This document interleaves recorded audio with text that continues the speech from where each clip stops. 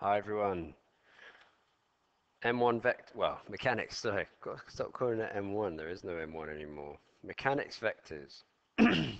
So we've done quite a bit of vectors work in the pure side of things, so just the theoretical side of things, but now we need to apply it uh, to what we know already. Now, good thing about vectors is that the Suvat laws still apply. Um, so for example, you know that V equals U plus AT. That is the same in vector form because velocity is a vector. So you can describe velocity in that way. Similarly, S is ut plus half at squared, right? So S is displacement, so displacement can have direction and magnitude, can't it? So therefore, the same will apply in vector form, right? Just like force, F equals ma, well, F is a vector. Well, F is a force, which means it can have magnitude and it can be applied in any direction. And acceleration is the same. It has a magnitude and can be applied in any direction. Notice that m here and t and t and t squared and the half, they're all just numbers. They're called scalars, okay? Because they scale the vector, enlarge it or make it smaller. So there are three equations so far that we can apply. V squared equals u squared plus 2as. This doesn't really work in vectors because what does the vector v squared mean and the vector u squared mean? It doesn't really mean anything. You're going to use that more for when you're dealing with magnitudes. So stick to things which, aren't squared, where vectors are squared. It doesn't really make sense conceptually. I'm not really sure what that means. A vector times another vector. Um, so let's keep it to these three equations for now. But, and there's a but here, we now have a new one to add, okay, where we've got R is R naught plus VT. Now, this is another one that you just have to remember, but what is this then? So R is new position, okay, and we'll explain this in a second. So for now, R is new position. So the position vector relative to an origin, where is it? If we're talking about a ship moving, and this is what we are talking about really, so when cars are moving, ships are moving, people are moving, where are they after a certain amount of time? R naught, this is initial position, okay? V is your constant velocity, very important that this formula is for constant velocity and t is time. So let's just explain that rationale a little bit. So where did that formula come from? This r equals r naught plus vt. Well, what we need to imagine then is that, remember, r naught means initial position. So initial position vector. So let's say I've got a ship here. And remember, this is the coordinate r naught, so that's in capital letters. And the vector is in lowercase, all right? So let's say this is my ship, R naught, this is where it's starting. And then the captain says, right, I want you to travel, northwest at like a constant speed. So if we say northwest at a constant speed um, of, I don't know, 10 knots or 10 meters per second or whatever you want to call it, right? So northwest, where is northwest? Well, that's like there, isn't it? Right? 45 degrees to the horizontal there. And they're saying with speed 10 meters per second. So this thing has magnitude 10 meters per second, isn't it? Well, it's not very accurate if I call it per second. It should be like kilometers per hour or whatever. But let's just say it's in seconds to keep things simple. Okay? And t is in time, isn't it? Right. So let's think about what's happening. So this ship starts here, right? And then every time it moves, it's following this velocity 10 meters per second in the direction of northwest. So this is 10 meters per second, yeah? So this is 1 second gone. and then here, this is your second. So 2 seconds gone, 3 seconds, 4 seconds. So after 4 seconds, this thing has traveled 40 meters. Can you see? 3 seconds, 4 seconds. Each time is 10 meters per second in that direction. So the ship ends up here. And this is what this R is about here. This new position, this R, remember it's a coordinate, so I'll put it as capital R and the vector lowercase r, right?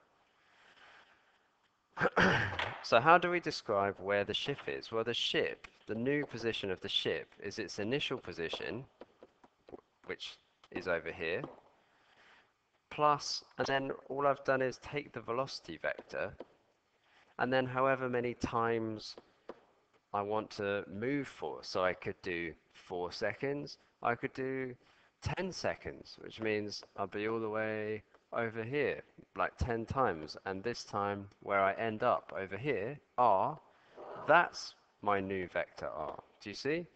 Because to get from 0 to R over here, I need to go up R0, that's this bit, right? Plus some amount. That's what this t is, some amount of time, lots of the velocity to get there. So actually, what we've done here is a vector line equation, which you'll need later on in second year, okay? So vector line, well, as in that concept of being a vector line. So just to make that really clear, what I'm saying is I start from an origin, right?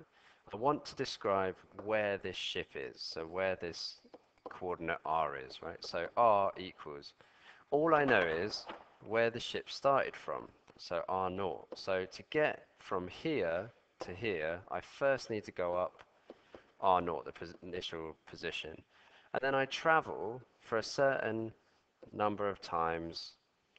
Okay, so you can see here, this is one lot of t, so this is my velocity vector, yeah, velocity vector, and then I've gone a little bit like halfway along my velocity vector to get to this point here, you can see, or a quarter or a third of it or whatever. So I've gone r0 plus some amount, some t, lots of v, or normally we say vt, right? So I've traveled with my velocity for a certain amount of time, and that's ended me up here. So hopefully you can see I've gone up to r0 and gone one lot, two lot, and then a third, and then I'm at my point R. Okay, let's see how this works in practice then, because we'll probably split this video into two, definitely, actually. So let's have a go. So I've listed my 4 equations, my 4 vector equations possible. Let's look at the scenario we've got here and see which one we need. So it says particle P has velocity minus 3, 1. Okay. Remember, this one is only applicable for constant velocity. It must be constant velocity for us to get this to work. The particle moves with constant acceleration, so that straight away puts that equation out. Find the speed of the particle and the bearing on which it's traveling at time t. Okay, so at time t is 0, that says to me initial velocity. So u is always initial velocity, isn't it? So minus 3 and 1, great. The particle moves with constant acceleration, so a is 2 and 3. Find the speed of the particle after 3 seconds and its bearing. Well, the only thing that involves t is 3 and all these things is this one here, isn't it? And I want to find final velocity anyway. So v is u plus a lots of t. So v must be minus 3, 1, plus a, which is 2, 3, times by time, which is 3. Remember, this is a scalar, and as it's a scalar, it scales everything, the x and the y. Okay, so that's minus 3, 1, plus 3 lots of 2 is 6, plus 3 lots of 3 is 9. So that gives me 3 and 10. But it's asking me for speed. So speed is the magnitude of velocity. And we know straight away top thing squared plus bottom thing squared. So that's root 109. And the bearing, remember bearing is always relative to north, right? And the bearing, it's saying it's 3 across from here. So there's 3 and it's 10 up. There's 10, and we're trying to find the angle relative to north. So let's look for that angle then, right? So that's 10 there, 3 there. So theta, or the bearing, must be tan to the minus 1 of 3 over 10. And remember, bearings, you always kind of give it in terms of 3 digits. So tan to the minus 1 in degrees, tan to the minus 1 of 3 over 10, 16.69, so that would be 017 degrees. Do you see? 2 SF. So if it was 34 degrees, it would be 034 degrees, because right? It's a bearing. Next. So I'm just going to do lots of examples with you now, right? So, example 2. In this question, I represents east and J represents north. We knew that anyway. We know that I is x and j is y. A resultant force is 3i plus 8j. So we're talking about forces. So we must be talking about this one. Okay, so we know straight away that F equals ma from our Newton's law, don't we? And F, remember, is the resultant force. That's all the forces added up to give us our mass times acceleration. So straight away, our resultant force is 3 and 8, and it acts upon a particle with mass of a half, and we're trying to find the acceleration because it's asking for it as p and q. So remember what we said about scalars, right? So at the moment acceleration is halved, so we're going to have to times everything by 2. So 6 and 16 must be a, right?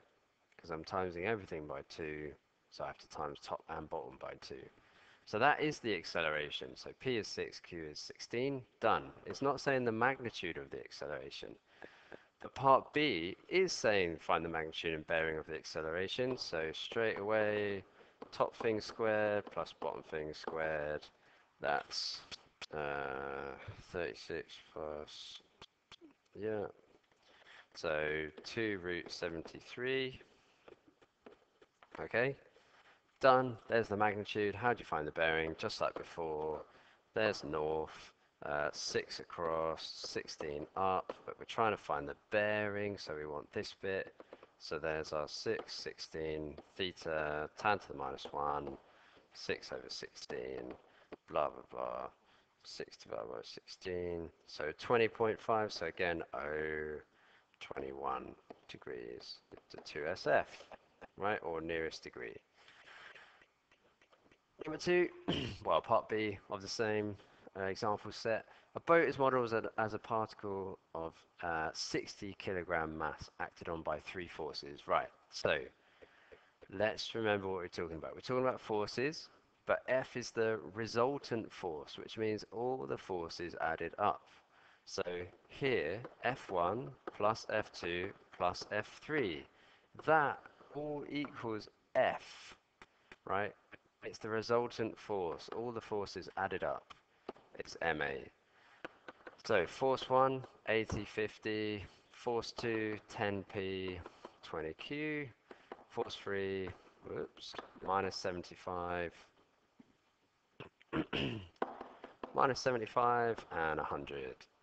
And it says it's accelerating at a rate of 0.8 minus 1.5. And we know the mass was 60, so that's our m value here. So how are we going to find this? Well, top must equal top, and bottom must equal bottom. So 10p plus 5 must equal 60 times 0.8, so 48. And on the bottom, 150 plus 20q must equal 60 times minus 1.5, because it's a scalar, so minus 90. So I can see from the top, 10p plus 5 is 48, so 48 subtract 5 divided by 10 is 4.3. So p must be 4.3, and q minus 90 subtract 150 divided by 20 is minus 12. Cool. Video 1. More examples in video 2.